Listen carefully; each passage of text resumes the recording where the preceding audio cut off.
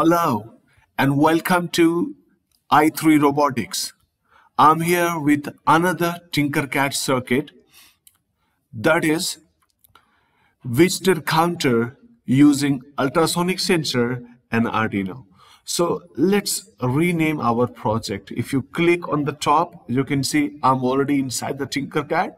So once you log into it and you click on new circuit, you will get this window.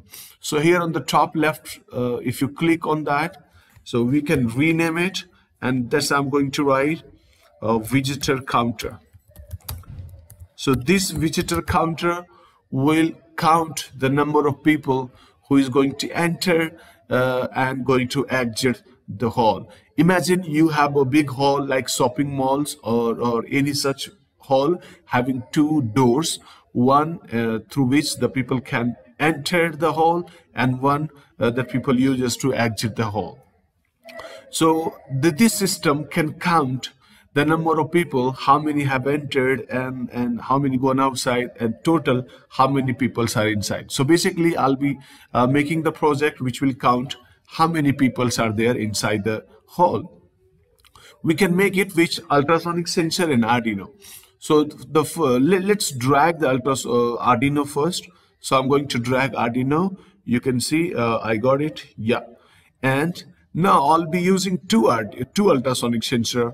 One which can count which can count up whenever people will enter through the entry gate. It will count up, and one which will count down whenever the people will go outside the room. So always it will calculate the total number of people inside the hall and it will give me the reading.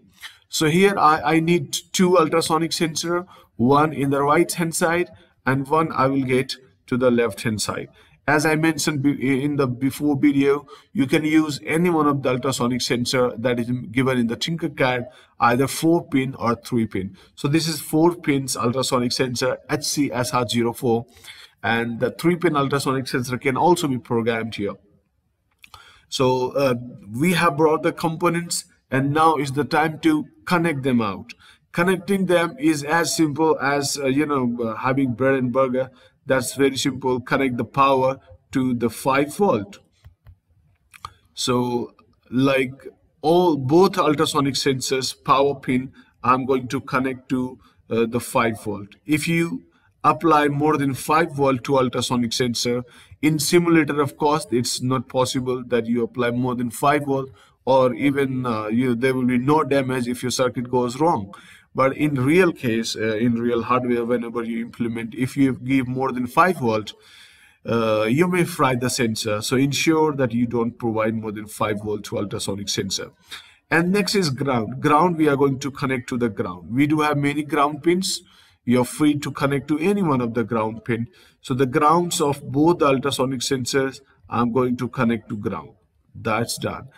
But now control pins are left. Control pins like trigger pin and echo pin. So through trigger pin, you can generate the ultrasonic sound using the sensor. So whenever Arduino will send signal to the sensor through this trigger pin, the sensor will produce ultrasonic sound. So let's connect this. I'm going to connect the trigger pin of sensor, right hand side sensor, to pin number 6. Let's change the color of orange. You can choose any color. There is nothing wrong about the color. That's completely of your choice. And then let it be green. So we have connected trigger pin and echo pin of right hand side sensor to pin number 6 and 5 respectively. Likewise, let's connect the trigger pin of the left hand side sensor, and I'm going to connect this to pin number 11, and you can change color as well if you wanted. And then trigger pin of second sensor, I will connect to pin number 10. That's done. Boom, we got it. You can change the color to yellow if you wish so. So our connection is done. We have connected two ultrasonic sensor.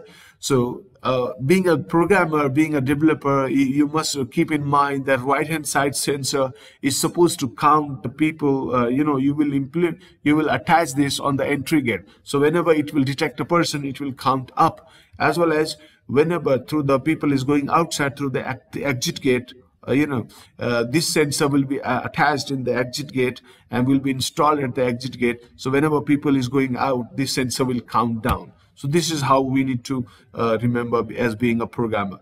So that's good. Now let's go to the code section. So you might have question, he will count it, but how he will tell me how many people are inside? So for that, you can have other options, but for timing, I'm showing you how you can display that number of people inside the hall in the serial monitor. So in the serial monitor, we have options to display the output, and even you can give input through this window as well. So there is a code written before. Let me delete that. This is not needed at all in this project. And I'm going to write the project from scratch. So first thing first, I need a comment block. So being a good programmer, we must add comment. Everywhere in the code you can add a comment block. I'm writing on the top. I'll write code for visitor counter. So this is code for visitor counter. That's done. And now what we are going to do first is I'm going to create a variable first. So because whenever he's going to count the person, he will store that value in a variable. So let me create a variable called count. You can name a variable whatever you want. So for timing, I'm going to give the name count. And first, I'm going to set the count to 0. It's already set to 0. You can initialize to any value if you wanted. And the next, what I'm going to do is, first I will give condition to count up. So I will say that if there is a if condition that you need to drag, and I will say that if the distance is less than 50 or 30 according to that what's the sensitivity you want.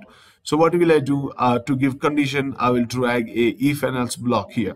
So sorry, to condition math block. Here we can give condition. And I will say that you always read ultrasonic sensor. Okay, so read ultrasonic sensor. And how fast it's going to read? It's going to read very fast. I think if you have little experience with Arduino, its clock frequency is 16 megahertz. So it will read very fast. Okay. So I will say that keep reading the pin. Okay. So first you read the right pin, ultrasonic sensor, right hand side ultrasonic sensor, and those pins are connected to, you can see pin number 7 and 6. Pin number 7, that is trig pin. So sorry, pin number 6, that is trig pin. So I will say that I have connected ultrasonic sensor. The trig pin is pin number 6 and echo pin is pin number 5. I have connected one sensor here. Keep reading the pin, and whenever the distance is less than you can write 100. If the distance is less than 100 centimeter, then what do? You count up. So how is going to count up? To count up, we will go to variable, and I will set the variable here, and I will go to math block. I will drag one addition block, and with what will I say? That whatever is there in the count value, in count variable, you count, add 1 to it, so it will become 1. Imagine when there is no people inside. When first person arrives at the entry gate and he enters the room, sensor detects the distance less than 100, then it will count 1, and then we will display that also. We can display that also in the monitor, serial monitor. So what I'm going to do, I'm going to print that value. So I will write serial monitor print number of people inside. So you can write number of people inside hall. So I'm writing slash and then a little space with the new line. Sorry, you can write without new line. So next, just after this, I'm going to print another value, that is the number of people, how many people are inside. So this time I'm going to print the value, whatever is there in the variable count. So what I'm going to do, I'm going to read the distance. If it is less than 100, it will count 1, it will add 1 in the variable, and same I'm going to display. I'm going to display a text and a variable. That's done. Same thing, I'm going to copy it, I'll duplicate, and I'll paste it below. And this time what I'm going to do, I'm going to give another condition that you read those pins. The pin for the left hand side ultrasonic sensor, that is trig pin, is connected to pin number 11 and 10. So the trig pin number 11. I'm going to say it again, that I have connected one more ultrasonic sensor to left hand side in pin number 11 and pin number 10. So what do? You keep reading those also. So one by one you read. First you read pin number 10, the right hand, the left hand, and measure the distance in centimeter. And whenever you see the distance is less than 100 centimeter, you count down this time. You count down so that you have I installed you in the right hand, left hand side, means at the exit gate. So whenever people go outside, you count down. That's done. And next is we are going to print the number of people inside hall. Count this much one, this only, because whatever will be the value, it will subtract 1 so that we can get the new updated value that will give you the total number of people inside the hall. And what you can do at the last, you can give a delay, you can give a wait, you can tell them to wait for 1 second so that for the smooth kind of functioning. Or you can give 0.5 second ISO if you wish. So the timing, how smooth and how sensitive you want your project to be. That's fantastic. We did it. And now it's the time to simulate our project. Let me show you how your project is going to work. So here we are. And I'm going to show your project really how does it work. So I do have a circuit left hand side and a monitor in right hand side. I'm going to start simulator. And you can see first, if I click on the right hand side sensor, if I click on right hand side sensor, the distance is 138. And you can see at this time, there is nothing in the serial monitor. But suppose when people enters with a distance less than 100, it's going to count 1. So you can see very nice message I got, number of people inside hall 1.